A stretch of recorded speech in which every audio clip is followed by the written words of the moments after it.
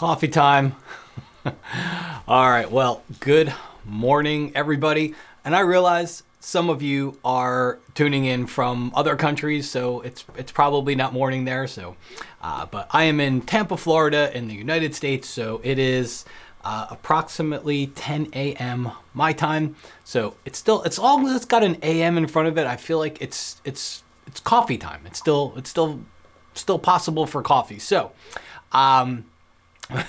somebody just wrote my favorite food. So yes, and if you're joining from the west coast of the US, then it's still definitely coffee time. This week's coffee time is brought to you by Dunkin' Donuts. It's not brought to you by Dunkin' Donuts. It's not sponsored. So story about coffee this morning is my wife got up a little bit before I did, and she made a pot of coffee, and I went in and poured it, and I realized we had no cream. Now, for some of you, that doesn't matter. For me, you should understand that cream is an essential part of my coffee, okay? I won't drink coffee without cream. You can make fun of me. I don't care. I like Dunkin' Donuts. People think it's swill. I love it. I won't go to Starbucks. I go to Dunkin' Donuts. It's the only place I'll go to get coffee. So cream is such an essential part of coffee for me. And we didn't have any this morning, so I took a trip over to Dunkin' Donuts. Other things this morning is brought to you by the Super Bowl champion Buccaneers. Again, it is not really brought to you by the Super Bowl champions, but I live in Tampa, Florida. I had to pull out the Bucs shirt. I forgot to put it on, but go Bucs. We're extremely happy here in Tampa about our team. So some fun stuff there. All right, if you got some areas you want Photoshop tips on, get them ready, post them in the comments area. I'll try to accommodate. I've got a couple for you, and then we'll see. The whole purpose of this is we'll see what you guys come up with afterwards. But let's see here. Somebody wrote Go Bucks. I'm with you. Go Bucks. Super Bowl was interesting. I was talking to my wife about it, and it's like if you were a Chiefs fan, I think it was interesting up until a halftime. If you were a Bucks fan, it was interesting for the whole game because you wanted to see the trophy and everything at the end of it. If you were everybody else that watched the Super Bowl, it was probably the most boring thing in the world. To me, all the pre-game stuff was just, stop trying to make me cry. Like, it was just incredibly boring. The game was kind of boring. The halftime show was just kind of dumb. And the commercials aren't even fun anymore. It's like they don't even try to make them commercials anymore. I don't know what, it's like, it's not even funny. So, but if you, again, being a Bucks fan, we watched the whole game, but then I started to realize for everybody else, they probably tuned out in the first or second quarter. All right, let's see here. Let's go ahead and jump into Photoshop for some tips.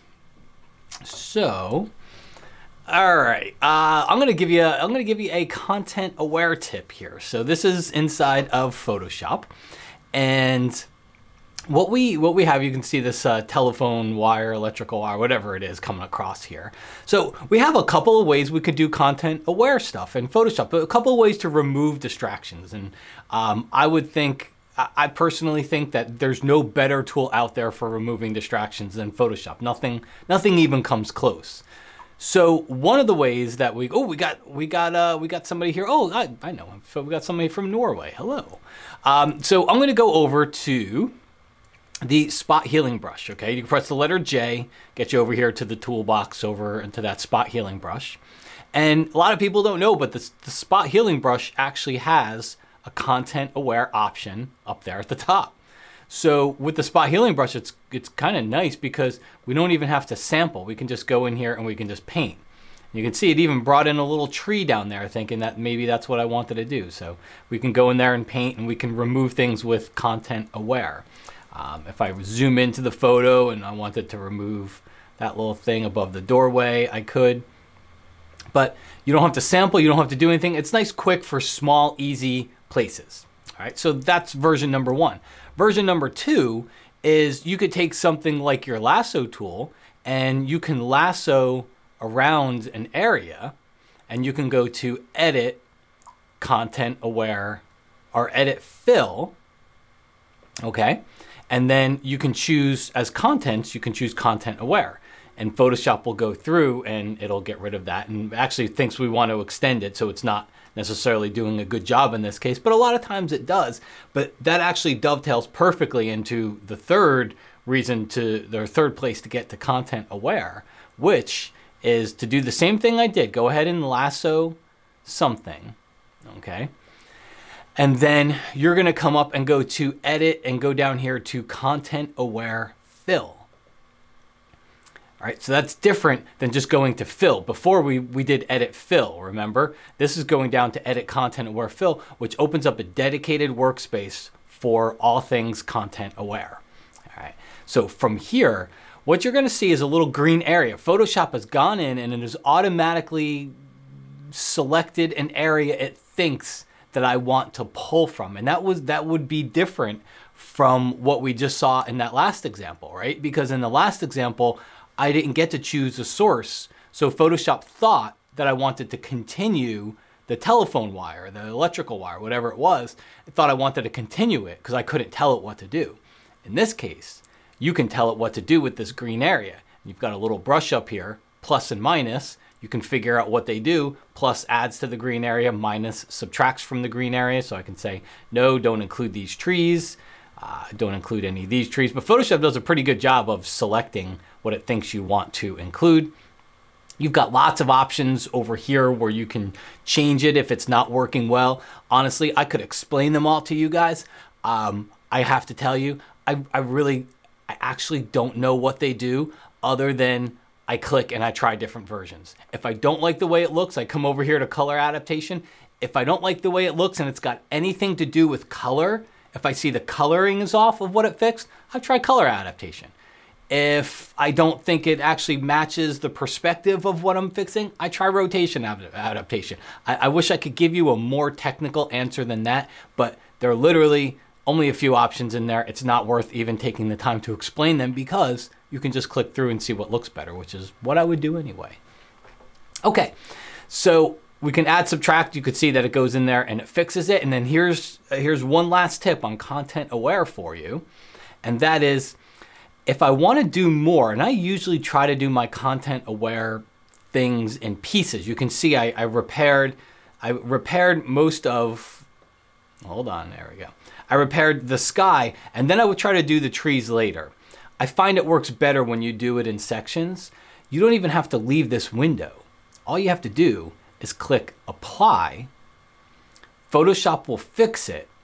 And then you go and take this lasso tool over here, and then you can go and you can lasso, go over here. You go over here and you can lasso a whole nother area to fix. All right, now Photoshop's gonna adapt to try to fix that. And then again, you can go back to your brush and you can add and subtract from areas. So I'm gonna subtract from the sky and all this area because we don't really have much of that we want it to fix with. We really want it to pull from the trees. So I just subtract the green. Remember, the green is what it's considering to fix it with. And I should get a better result over here. Okay, and then I can go and I can add areas if I want to. And then again, I can click apply and I can do it into another part of the photo. So you don't even have to leave this window. You can work on the entire photo alone inside of this, this window here without ever leaving it. So let's see here. So as far as content aware tips go, there's quite a few of them. Okay, from easy to a little bit more complex. There's a lot of ways to do that stuff. I can't tell you one is going to be the one to use all the time. I can say I use the easy way when it's just a tiny little dot or something like that I want to get rid of. When it's something bigger, I usually start to build there and use that big window that we saw. All right, let's see. Let's go check out our comments. Lots of people saying hello. Hello, hello, hello, hello. Lots of people saying, okay, lots of people saying hello, talking about coffee. If you missed, let's see how many. Oh yeah, we got probably double the amount of people. This is Morning Coffee and Photoshop Tips brought to you by Dunkin' Donuts. Not really by Dunkin' Donuts, but my cup of Dunkin' Donuts here because I explained earlier, we're out of cream. It's a whole thing. Anyway. Anyway, let's see here. So let's go get into another tip here. I got another cool one for you. Also, if you guys would do me a gigantic favor, especially so this is on YouTube, and this is, you know, I love doing these tips. Happy to do them for you. We have close to 100 people watching here. Obviously, there are many, many more people on YouTube. So help me get out to those people if you like these tips. I think I do a good amount of them. So help me get out there. I have a very interesting stat to share with you, because YouTube has all kinds of statistics that we can go in and we can look at. So 75% of the people that watch my videos on YouTube aren't subscribed to my channel. Only 25% that actually watch the videos are subscribed to my channel. So if you could help me with that, you'll probably subscribe. But if you could share this with a group, throw it on your Facebook page and grab the share link off of YouTube, I would greatly appreciate it, just to help get the word out there and help out there. Okay. All right. Let's see here. Got a good question here. So we got one from PlezX29. How do you initially edit your RAW files? I initially edit those files inside of Lightroom, which is the same exact thing as Adobe Camera Raw. Okay, they're both exactly the same. So I would start inside of Lightroom, and basically I'm going to do my technical edits. I'm going to do shadows, highlights, overall exposure, white balance, lens corrections, any little, I'm not even sharing my screen. You can't even see what I'm doing. Let's change that. There we go. So let me reset it. So I would do shadows, highlights, exposure, all of those settings, any tone settings, any lens corrections, any sharpening, just overall color changes, color exposure, anything like that. That's what I'm going to do inside of Lightroom. If you're not using Lightroom and you open up a raw photo, that raw photo here, I can see if pop this into Photoshop. If you open up a raw photo, it opens up into Adobe Camera Raw, which is the same exact thing as Lightroom. All right. The settings are exactly the same. Lightroom, of course, offers more features in different ways in different areas. It's really our organizational tool. It's a little bit easier for photographers to work in rather than opening one photo at a time. But whatever your workflow is, you have access to the same tools. Whether you want to use Lightroom or not, you still have Adobe's raw editing technology, which I put in the top two out there. The only other thing that comes close is Capture One, but to me, Capture One's very expensive and doesn't include Photoshop and all the other things that I want. But top two raw editors out there, and you have it in Adobe, so you can use it on any photo. All right, so that's how I start my raw editing. And then I would go into Photoshop if I need something else. So whatever that something else is, removing distractions, replacing something in the photo, making a perfect selection of something. Those are types of things we would go into Photoshop for. All right, let's see here. So we did a little bit of content aware, fun stuff. Here's another fun one for you. I actually did in a YouTube video a while back, but I'll assume many of you haven't seen it. Let's see here. So if you ever take something with a wide angle lens, what's going to happen is the wide angle lens is going to make things that are close to you big. And it's going to make things that are away from you smaller. Okay, that's the way a wide angle lens works. So when you take a picture, and this picture here, when this person pointed this lens down at the road, it makes the road look gigantic. And these mountains off in the distance, while they look big, I'm sure they were much bigger in person. So a wide angle lens is actually changing reality.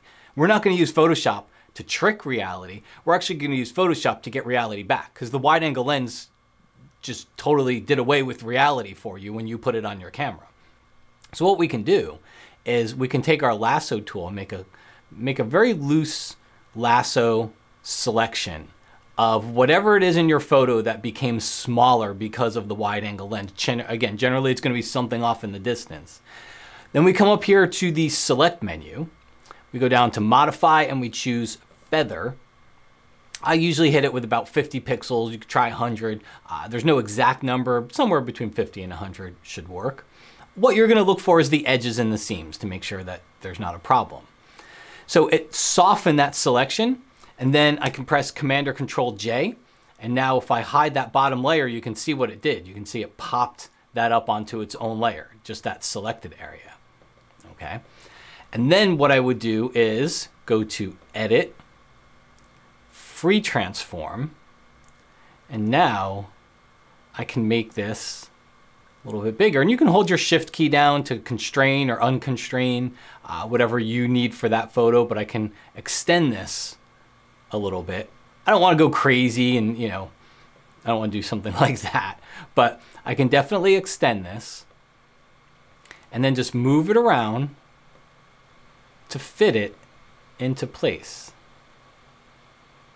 like so. Hit the little checkbox at the top, and then your choice. If you want to do it the destructive way, which I have zero problem with, you can grab the eraser tool and erase away any little duplicating areas or seams.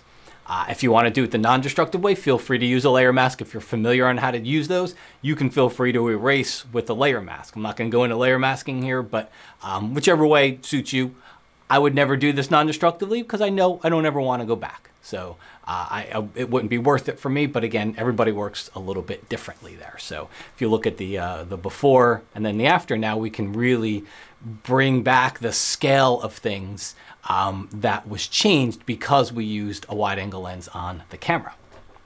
All right, so let's go back to your tips here and see what you guys got going on.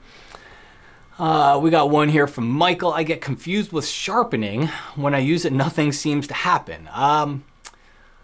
Michael, it's a tough one. So, you know, if you usually have to zoom in to at least 100% to see your sharpening, if you're inside a Lightroom or Camera Raw.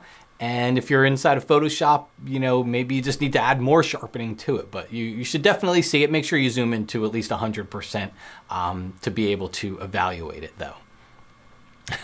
Somebody says Duncan Matt needs a sponsorship. I'm okay. I'm plenty okay with sponsoring myself, as you guys have seen. I have no problem asking you to go to the website and check things out. So let's see here. Nina says, Matt, I noticed you have the crop tool in Camera Raw. How do you get it to show up? My latest version doesn't show the crop tool. So that's, actually, I believe I know what's going on with you. The crop tool's there. You're just going into Camera Raw the wrong way.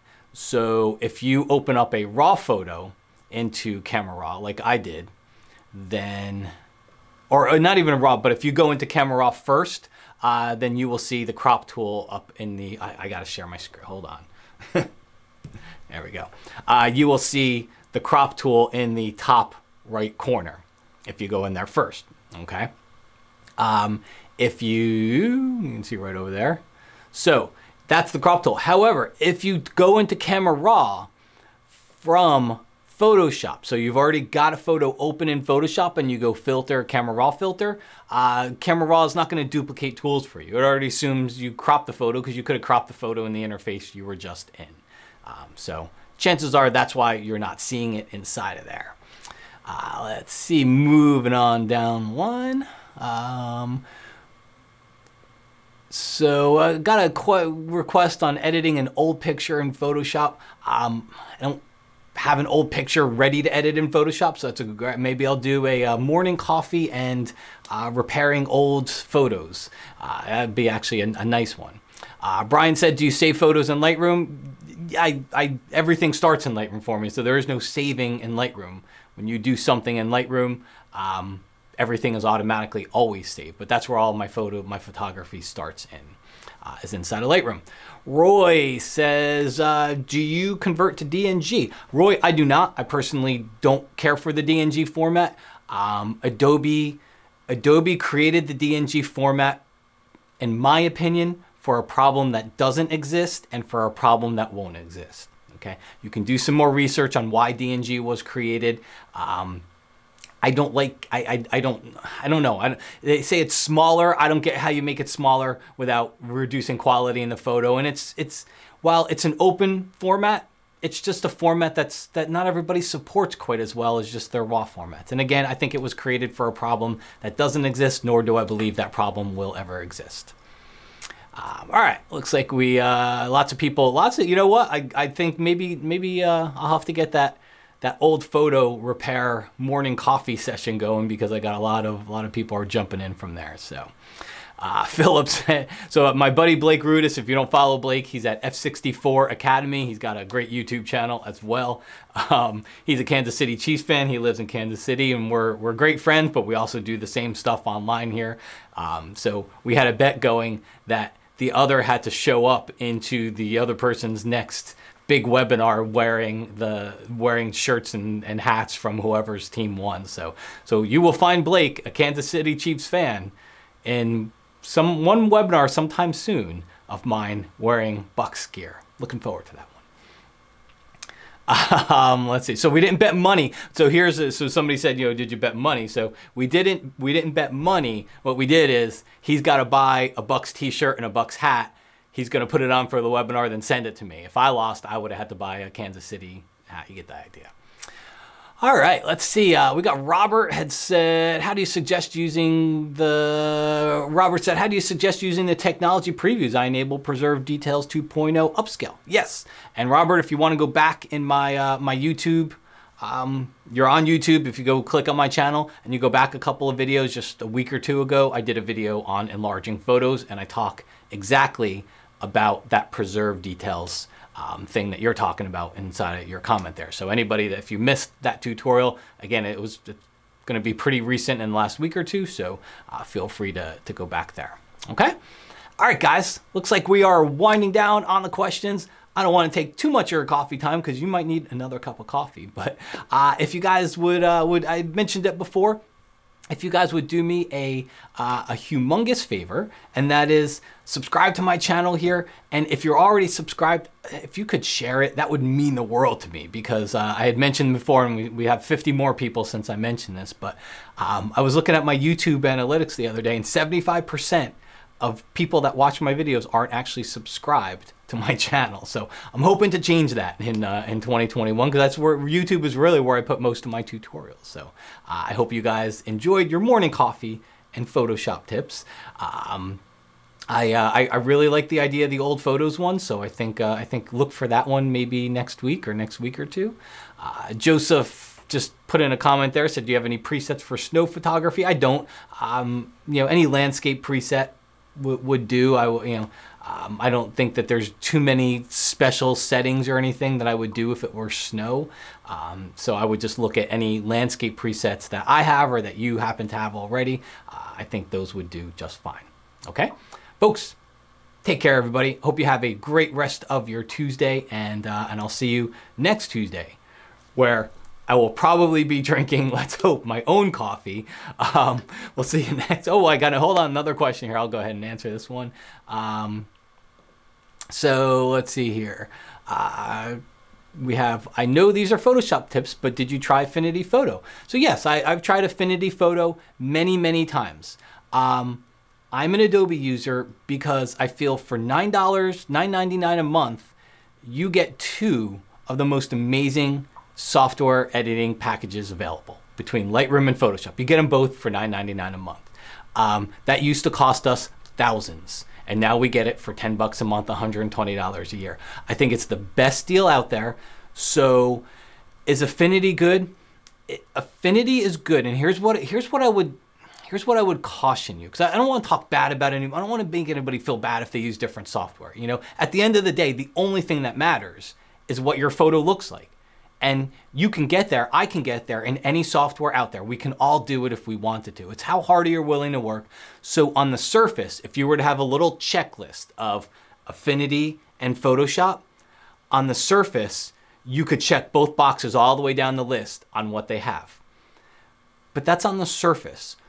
So once you get into it, that's where you start to miss all of the Photoshop features. So all that content aware stuff I showed you earlier, if we were to look at a checklist and an Affinity Photo says removing distractions, it's going to put a checkbox next to it. It doesn't have anything close to Adobe's content aware technology. So yes, on the surface they look the same. When you dive into it, they are not. And so I use really the industry standard and what I consider the best software out there. Trust me, I'm all for competition. People think I'm tied to Adobe. keep in mind, there's a finite audience out there, and I've been talking to them for 20 years. I'm all for other software. I would love to be able to grow and expand, but I can't find anything that I can really get behind that I think is as good. I'm not going to go into another software if I don't think it's as good as what I'm using now. Okay? So hopefully that helps. All right. Rob said, will you ever post a webinar on Photoshop on the iPad? We'll see. We'll see. I don't want Photoshop on the iPad. The last thing I want to do is take this massive interface and scrunch it down to an iPad size. So I personally don't enjoy using Photoshop on the iPad, but we'll see if the demand is there. We'll see. Johnny says, what's your favorite new tool ability in Photoshop? Sky replacement. Man, they knocked it out of the park with sky replacement. Sky replacement, hands down. I got a video on my YouTube channel. It goes over every setting in it. You can go check it out, but hands down, sky replacement. Okay? All right. I will really say goodbye this time. I hope you guys have a great rest of your Tuesday, and I'll talk to you again soon.